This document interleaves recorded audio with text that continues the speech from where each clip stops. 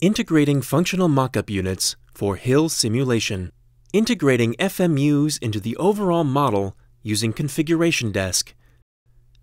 FMI in the dSPACE toolchain. dSPACE supports functional mockup interfaces, called FMIs, on its PC-based virtual validation platform, VEOS, its real-time simulation platform, Scalexio, and its data management software, Synect. It also supports FMIs on MATLAB Simulink-based simulation models. This helps the consistent reuse of models in different development phases and departments. Functional mockup units can be integrated into comprehensive virtual validation and hill projects together with virtual ECUs and Simulink models. This video shows how to integrate FMUs into an existing model as an alternative to a direct I/O connection. In this example workflow, the Simulink model already has the interfaces that are necessary to connect the FMUs. First, analyze the existing Simulink model to get an overview of all input and output ports. The interfaces prepared for the FMUs are displayed in the model tree. You can add them to the graphical overview of the current project via drag and drop.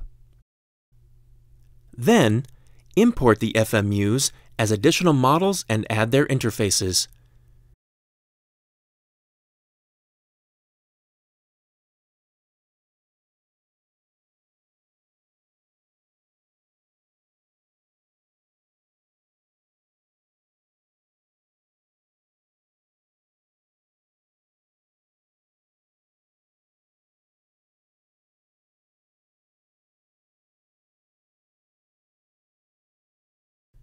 If you want an overview of the model communication, you can change the view in ConfigurationDesk.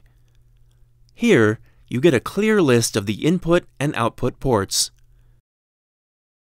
You can connect the ports manually or automatically based on matching interfaces. You can also connect FMU input and output ports directly to the I/O functions of the hill simulator.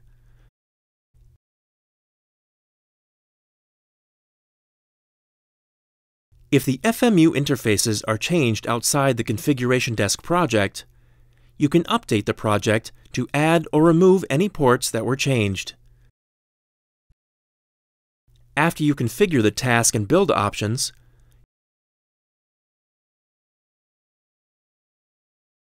you can create the real-time application and download it to the hill system.